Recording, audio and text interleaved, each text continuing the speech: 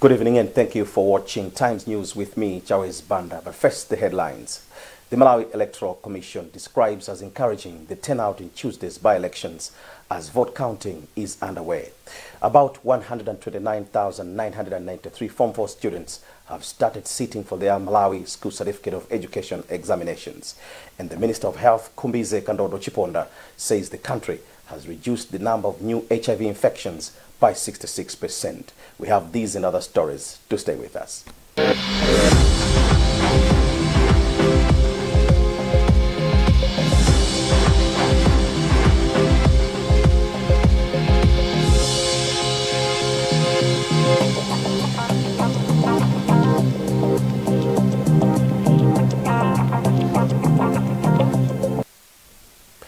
To our first story, counting of votes is currently underway in the just concluded by-elections that have taken place in 3 constituencies and 1 ward on Tuesday.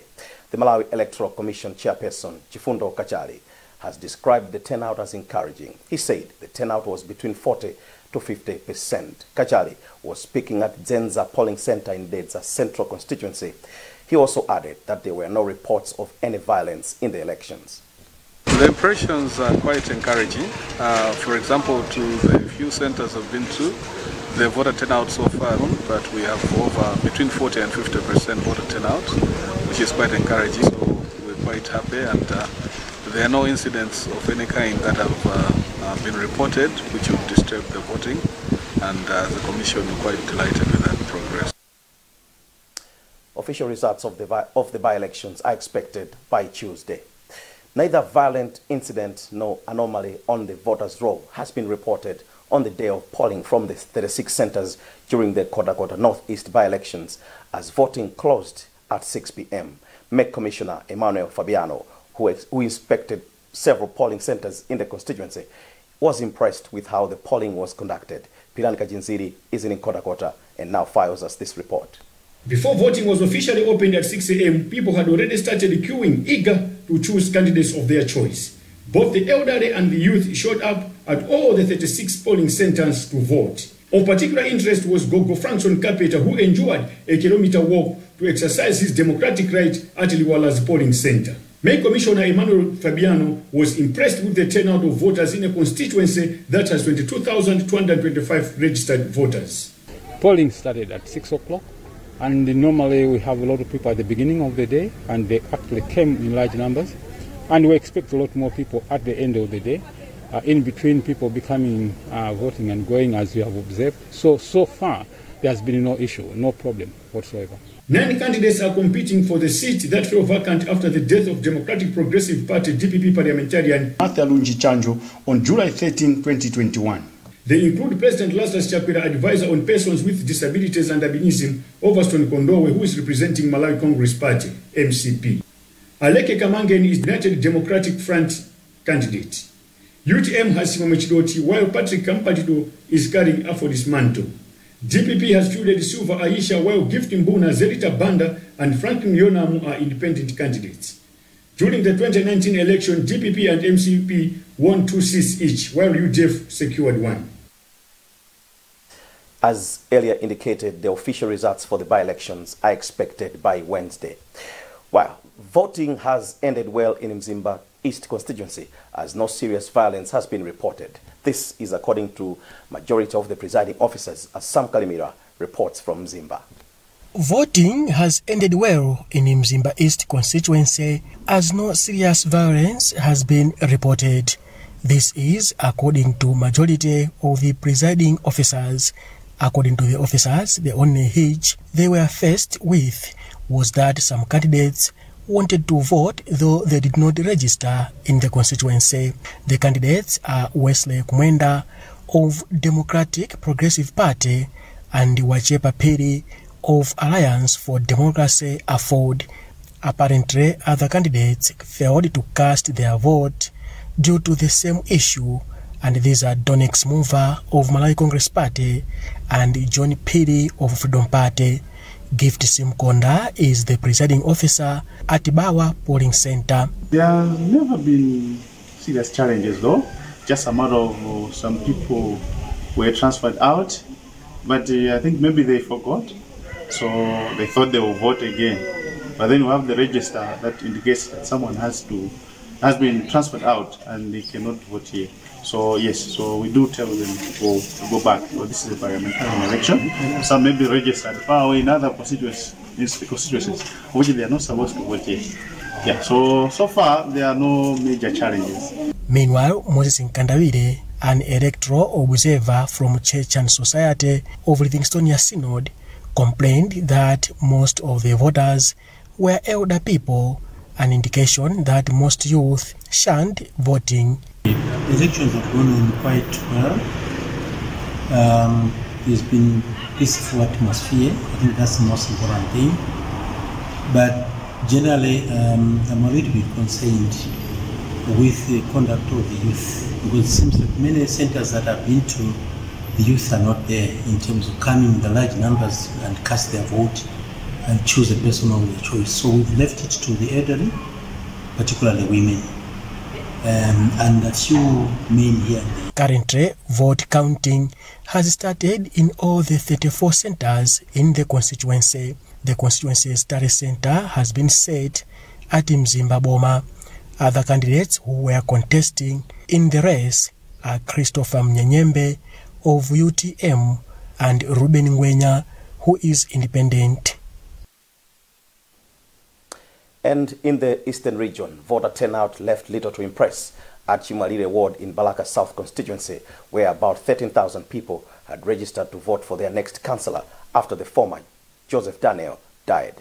Visits to some of the centers revealed what had been portrayed earlier in the day, that less people were casting their votes. At Makanjira polling center, for instance, less than 600 people out of about 1,380 registered voters had voted by 6 p.m., as Gary Samati reports from Balaka. Voters' turnout at Chimwaliro ward in Balaka left little to impress during the by-elections. Times Group's visits to most centers throughout the day indicated that less people had cast their votes. By the time polling stations closed at 6 p.m., the number of people who voted at most centers barely passed half of the total registered voters at the centers. One of the presiding officers at Makanjira Primary School, which is one of the centers, Tafwaji Kaunda, explains that the area had indeed received less voters. Since morning, we had many people on the line waiting for us to prepare for the elections.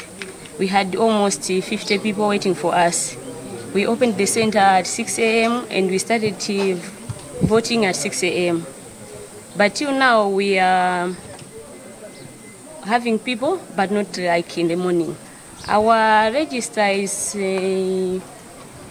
maybe it's like, I can say 1.4 or 1.3, but we have 400 people voting. Nonetheless, the area had an election free from hassles.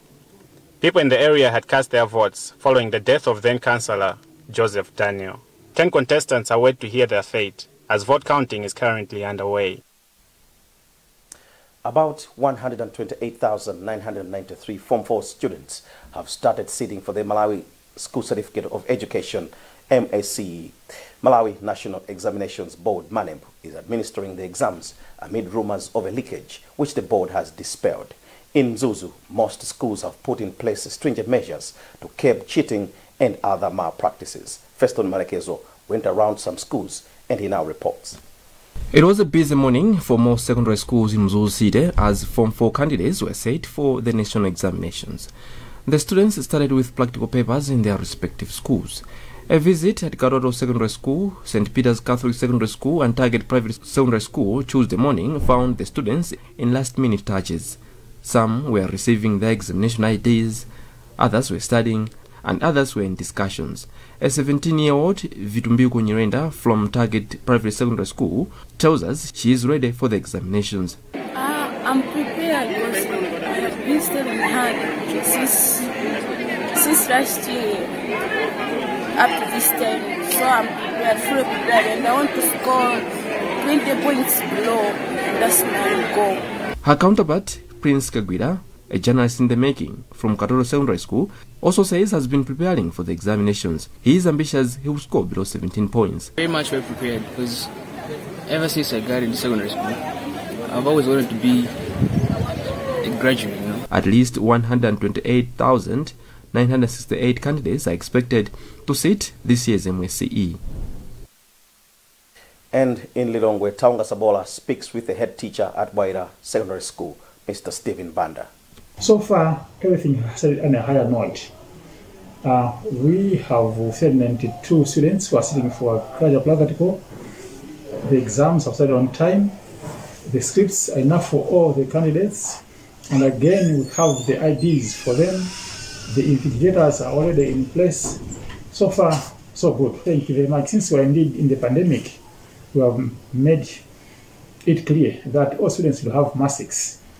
The invigilators have their masks, and before they enter the examination room, they are washing their hands to make sure that no one contracts the COVID-19 virus.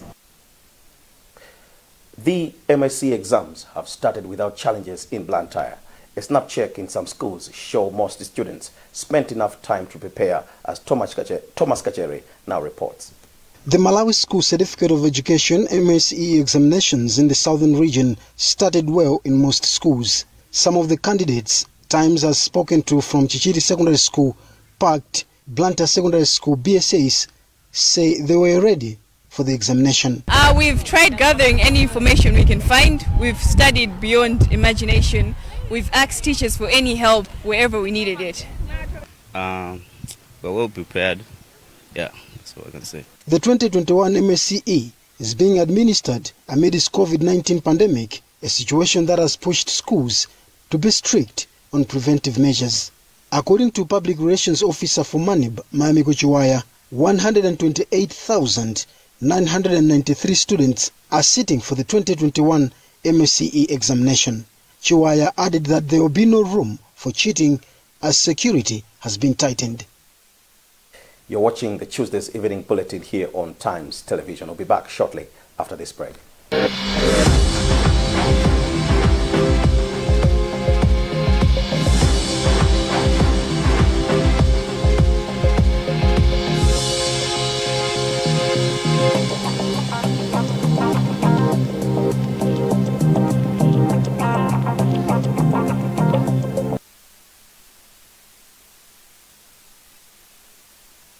We all start differently, but we can all start with the strongest protection. Because some start early, others start late. Some from little homes, others from big ones. Some start together, or all on their own. It doesn't matter how you start, as long as you start strong. With new Colgate Maximum Cavity Protection. Now with fluoride plus arginine for 4 times more strengthening power. So that you can give them the strongest start to their day. Colgate. Start strong, stay strong. If there's one thing that all soaps do, it's wash. From buckets to basins, bathrooms to streams, and everything in between. All soaps wash. Yes, but Protex is different. Its reinvented formula with flaxseed oil boosts your skin's natural anti-germ defenses by 10 times more, protecting you against 99.9% of germs. So what keeps us healthy? Protex! Good health starts here. Showmax. You've heard the name, but what exactly is Showmax? Well, it's an online streaming service that's packed with the very best in international and local entertainment, ready and waiting for you to watch when you want, where you want. Plus, with 3 data settings and a download option, you also have power to manage your time and your budget. Yeah! So what are you waiting for? Go to showmax.com and sign up today.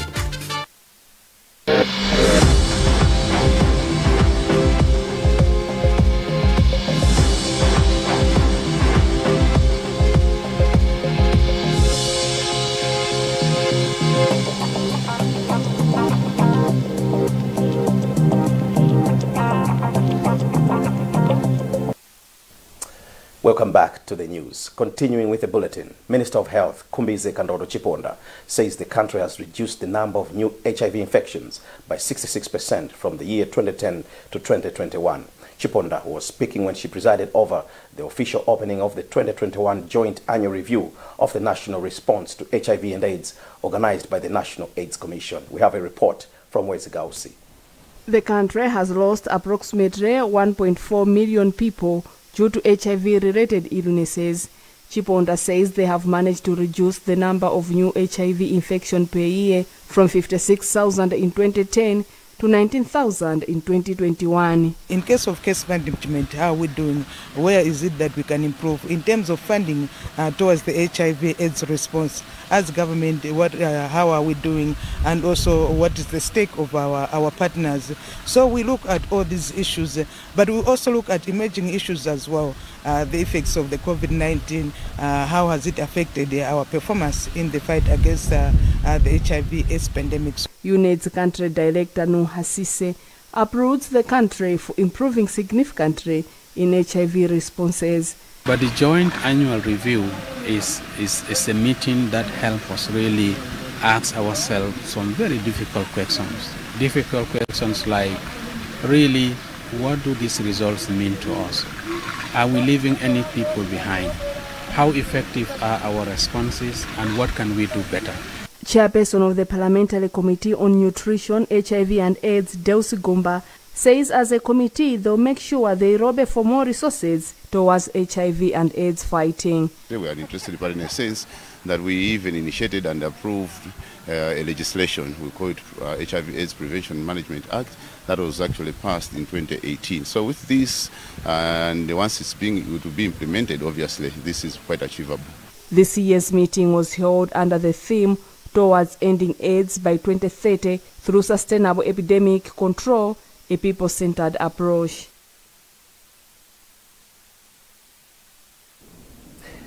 JTI has invested about $100 million in maintenance of its factory. Speaking in Lilongwe, when Minister of Agriculture Robin Lowe visited the factory, JTI Managing Director John Gowner said the future of tobacco in the country remains bright. Kumbo Kaliwo has compiled this report read by Taonga Sabola. Gauma says tobacco has many potentials which just need to be explored. He further said the government should help in building the processing capacity to maximize the value addition while eliminating non-valuable adding taxes and levies. The global supply and demand situation has declined over the years and will continue to do so. So from a global perspective, we still believe volumes will decline.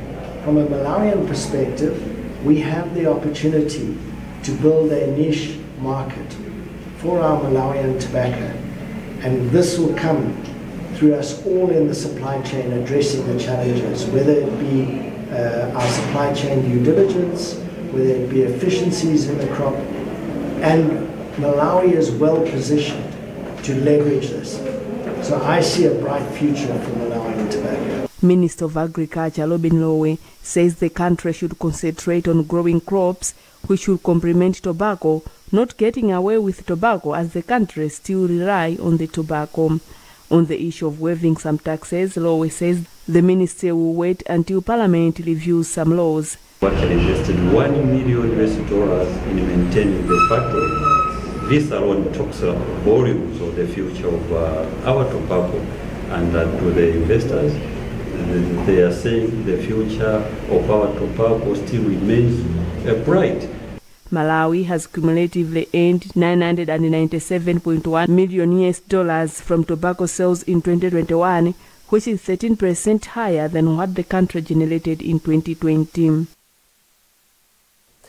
UNICAF University and the Malawi Police Service have signed a memorandum of understanding which will enable police officers have a scholarship scheme at the university.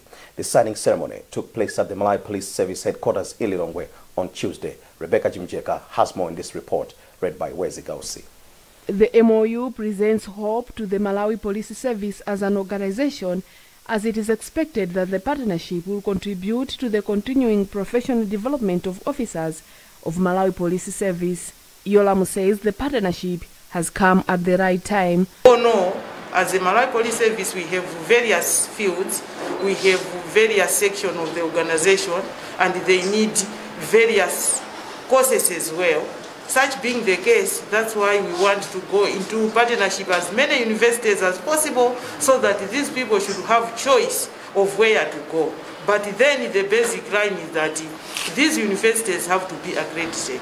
And having UNISCAF as one of the accredited universities, it is a benefit to our organization.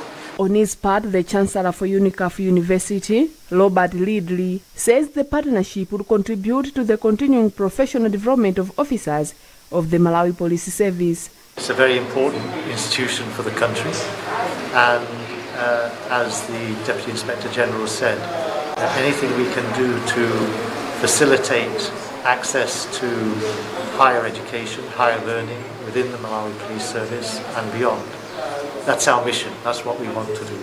The partnership will allow the Malawi Police Service to continue their education with bachelor degrees, master's degrees, even doctoral programs. Well, that's all we had for you for now. But before we go, the headlines once again. The Malawi Electoral Commission describes as encouraging the turnout in Tuesday's by-elections as counting of votes is underway. About 128,993 Form 4 students have started sitting for the Malawi School Certificate of Education examinations. And the Minister of Health, Kumbize Kandodo Chiponda, says the country has reduced the number of new HIV infections by 66%. Remember, you can get more on these and other stories by visiting our website, www.times.mw, liking our Facebook page, Times 360 Malawi, subscribing to 1895, and following us on Twitter at Times 360 Malawi. Remember to wash your hands regularly, observe social and physical distance, mask up, and get vaccinated to prevent COVID-19. Please do stay safe. You have been with me, Jawez Banda. Goodbye.